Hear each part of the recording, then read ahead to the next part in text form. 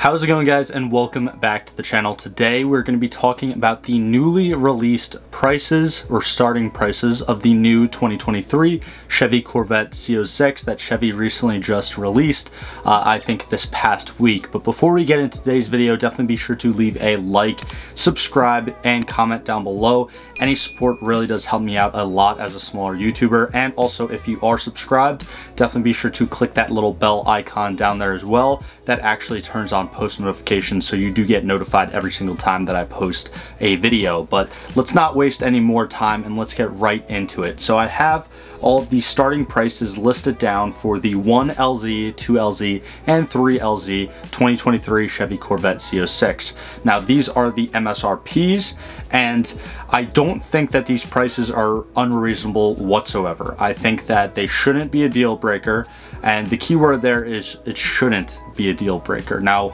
unfortunately, I do believe that what we saw with the C8, the regular C8 Corvette Stingray, I think that's going to happen again. I do believe that the markup percentage on these cars are going to be extremely high all across Chevy dealerships throughout the nation. And for the sake of this video, I am just trying to be optimistic and act as though the actual, starting prices are really going to be the actual price of the cars. But anyways, getting into the first option, the base option for these new Z06s, we have the 1LZ, which starts at $106,395 US dollars. Now, the convertible options for this car add a extra $7,000 to $7,500 US dollars. So the base model 1LZ in a convertible would be starting at $113,000 US dollars. Now the Z07 package, which if we're looking at this article by Car and Driver here, says that it adds an FE7 suspension tune, carbon ceramic brakes, Michelin Pilot Sport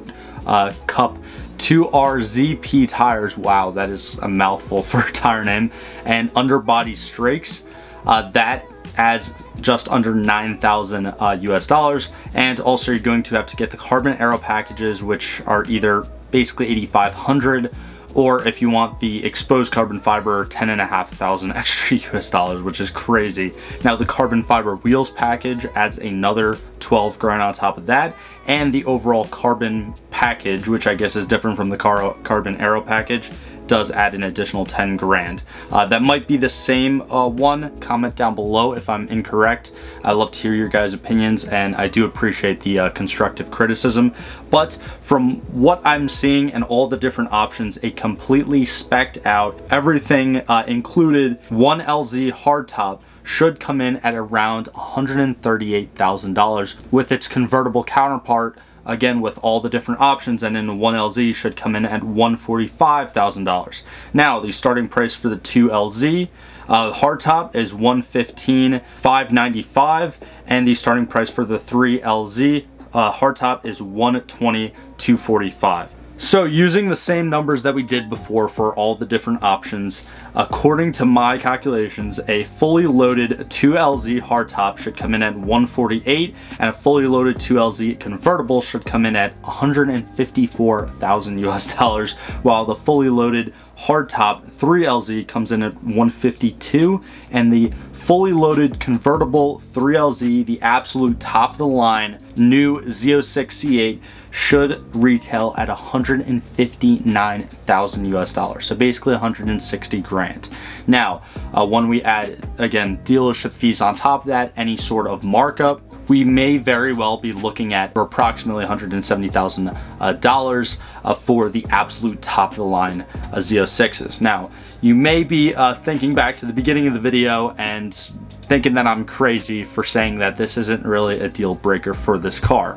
Again, keep in mind the vehicle that this new C8 Z06 is.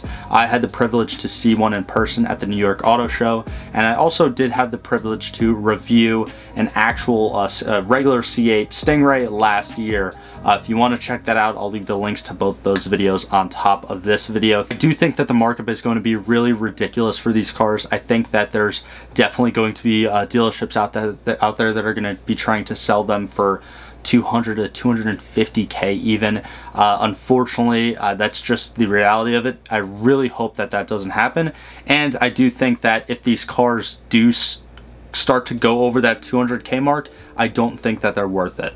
One common theme that I had throughout my entire review of the 2020 C8 that I drove last year is that I don't think that it was worth it for the money that the dealership that let me review their car was asking. Now, I know that might seem a little bit disrespectful, and I do really appreciate the dealership for letting me take it out and, you know, film some videos with it. But again, I think the dealership was asking like around 105K, and it was a 2LT C8 Corvette. I don't think that that car is worth it for that money. Now, if we looked at the original, you know, OG MSRPs for the 1LT C8 Corvette, it was supposed to start at 65K, where the 3LT fully loaded version was supposed to start at 77K. For that price, I think the C8 Corvette is a no-brainer, really good car, a lot of value for the, you know, a lot of bang for your buck, let's put it that way. But unfortunately, we've seen dealers, again, ask 100K, 120, even up, some up to like 150, even I heard one person say like 190 a dealership was asking for a regular C8 Corvette. Now, mind you, it was a 3LT and it was fully loaded, but still, I just don't think that those cars are really worth it for that much money. The same principle does apply to these new Z06s that are coming out. If dealerships are going to start asking between 200 to 250K, even I would say around like 180, 190 for them, I don't really think that they're worth it. But I do think that they're a fantastic American-made budget supercar. I think that they're definitely going to give the Porsches a run for their money.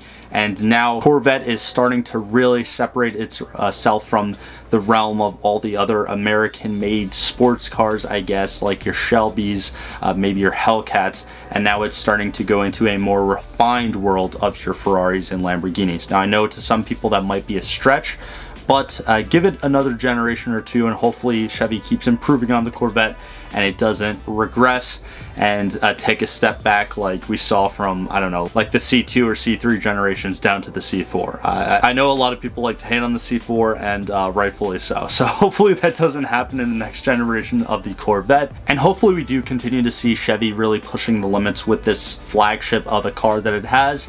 And again, I just really hope that Chevy dealerships just don't mark up this thing a ridiculous amount. I know that they're going to, because they can, and people will still pay 150, 160, 170, 180 for these cars, but I just really hope that it doesn't happen. So anyways, let me know what you guys think of this new Z06 down in the comments below. I do really think it's a fantastic car, and I do think that these starting prices really aren't a deal breaker. Let me know if you guys think they're worth it for 160 to 150, or if you'd rather get something like a used Lamborghini if you had that type of money just laying around. But like always, thank you guys so much for all the continued support, and I'll see you in the next one.